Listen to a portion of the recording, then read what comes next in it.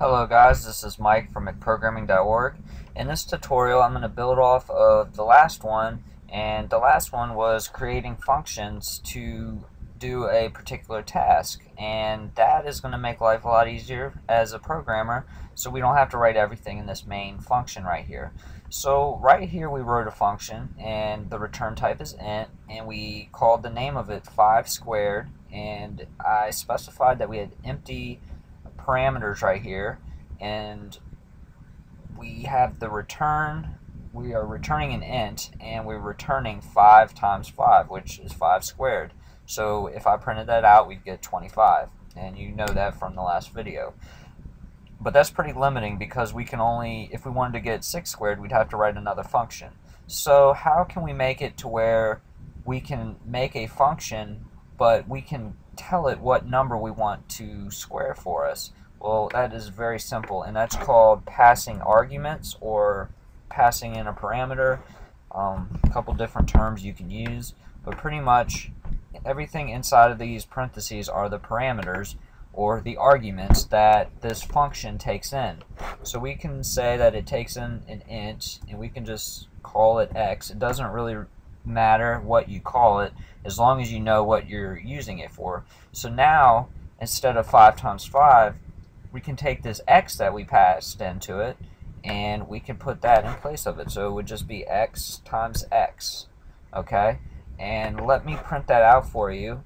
And if you are paying close attention, this isn't going to run, and I will let you think about why it's not going to run. But let's say square, and I want to do 4. So that 4 is getting assigned to x, and then the return statement is saying x times x and returning that, and that's what should be returned right here. So this is equivalent to 16, and that would be printed to the console. So when we hit run, we get this error right here, and that's because up here we didn't declare it properly. We still have that 5 squared, so we still need to pass it or declare it correctly. So it's square, and it takes in an int, and we called it x. So make sure that these match up to those, and a simple other solution would be just to put all of your functions on top of the main function. So that way they are read first and then a run down here. And now what I also want to do is, instead of just saying hello, I want to say hello, but I want to pass it a name, so it says hello to whoever's name I pass in. So the way we can do that is it takes in a string. We can just call it name. It's easy. Let's do the same up here. String name. And we can say, concatenate that with name right there. So, oh, well, we didn't run this, so let's run that and see if we get 16. There we go, we got 16 right there. And now if I wanted to, let's get rid of this.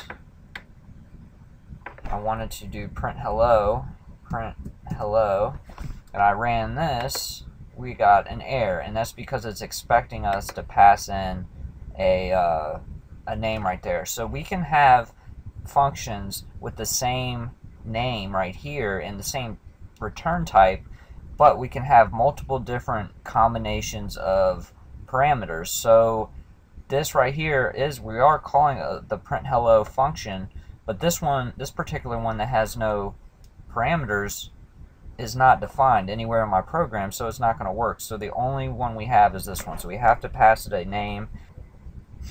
But in order to print this out, I just noticed that we have a void right here, so we're not returning any type, so we don't even need this cout because the function itself actually calls cout for us. So we can just say print hello, and then we can put the name right there. So I'll put my name, and we will run it, and it says hello Mike.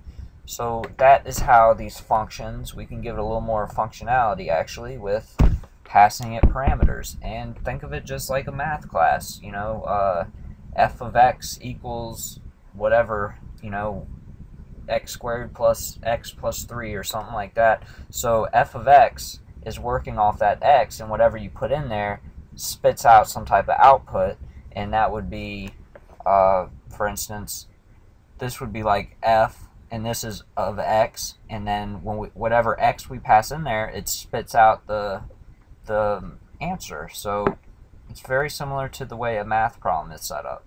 So thank you guys for watching, and please subscribe below. I will keep making these C++ tutorials, and visit my website www.mcprogramming.org if you want access to any more videos that aren't on YouTube. You can buy or get into one of my free courses. So check that out, guys, and have a good day.